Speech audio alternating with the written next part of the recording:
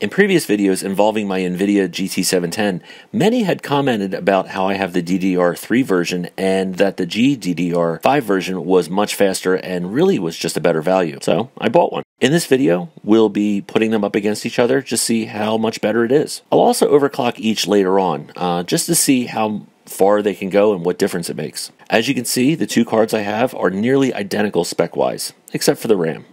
Each have the same core, therefore the same clock speed, number of shading units, and well, everything else. The only difference is the memory. But as you can see, the memory bandwidth with the GDDR5 version is over 3 times greater. And I'll be running these tests on a simple Dell Optiplex with an i5-6500.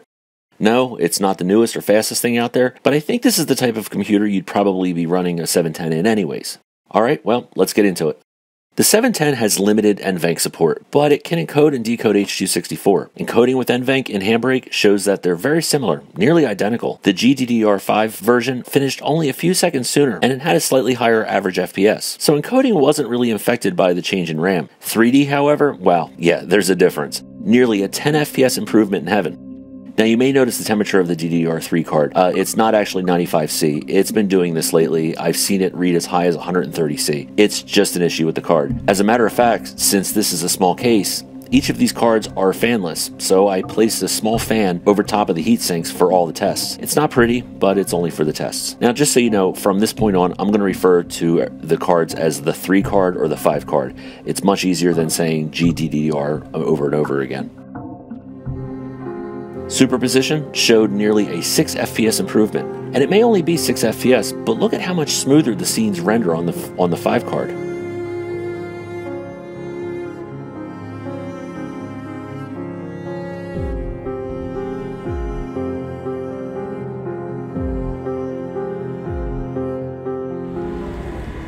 Unreal Tournament showed nearly a 20 FPS improvement. Also, any tearing you might see in the video is my capture device.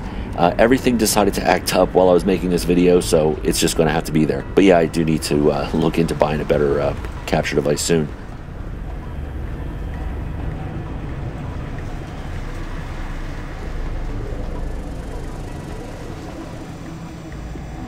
This I definitely did not expect. The original Need for Speed Most Wanted never really shows a huge difference between cards or CPUs, at least in my tests. However, I'd say 20 FPS is fairly substantial, especially when you consider it's the same damn GPU, just with better memory. Now there are still 710s and there was a bit of input lag in each, but hey, one rendered faster.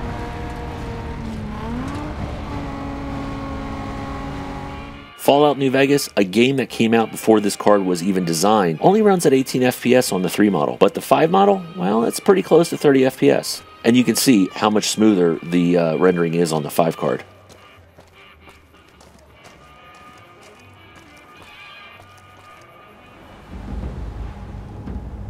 Now, I didn't actually play Crysis Remastered with either of these, I just ran the benchmark. Now, the benchmark claimed it was only a 4 FPS difference on average, but I gotta say, once again, it looks far smoother on the 5.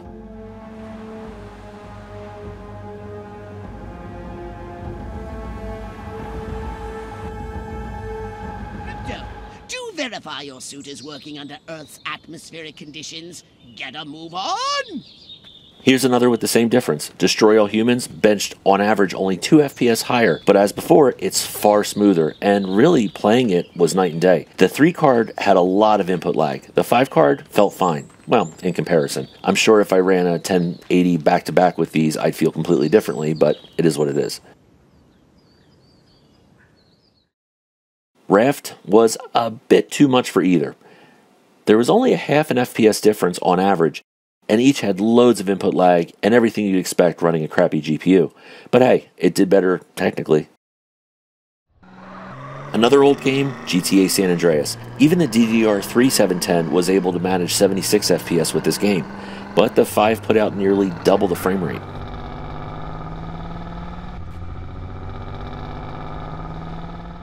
GTA 4, well, it says 14 FPS average, but it felt more like 4 FPS with the input lag. The 5 card was definitely better, but it still lagged really bad.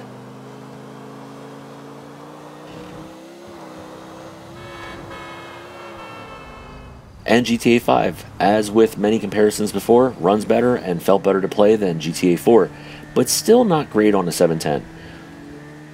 Once I got on the bike and was trying to weave through traffic, there was at least a half a second of input lag on each. The 5 card had a higher frame rate and therefore looked smoother, but it played just as bad as the 3 card.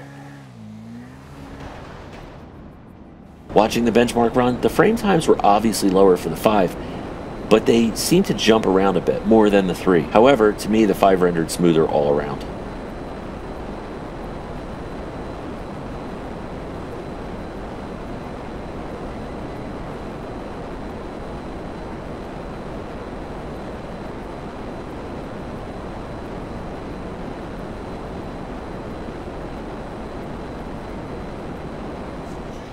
And of course, Portal 2. Well, both were okay, played fine, but the 5, once again, was up by about 20 FPS. Find a portal gun, then, when he's no more use to you, he has a little accident, doesn't he? Falls off his management rail. Now, overclocking. The 3 card's GPU happily overclocked 100 megahertz more, but the RAM I think was already pushed to its limits, as an additional 100 megahertz is all I could really get out of it. The 5 card's GPU maxed out around 300, and the memory I was able to push a bit further. Now this is just basic overclocking. No mods were performed. About the only thing was having a case fan sitting on top of the heatsink in the case. But other than that, it was just install MSI, crank up a few sliders until it crashed, and then back them down a bit, done. So let's see how they did.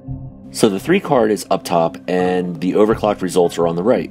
And well in heaven, the 3 had a 4.5 FPS improvement, while the 5 card was sitting around 8.6.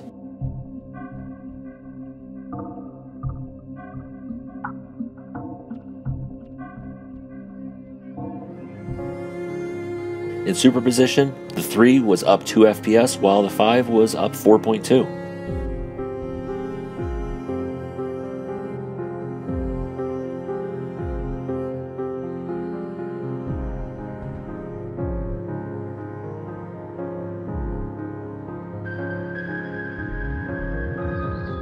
In Destroy All Humans, there were improvements in both, but only slightly. The bottleneck, I think, here is more of the GPU core than its memory. And you can see, with the overclock, the 3 card nearly caught up with the stock 5 card. And the same thing, well, happened in GTA 5.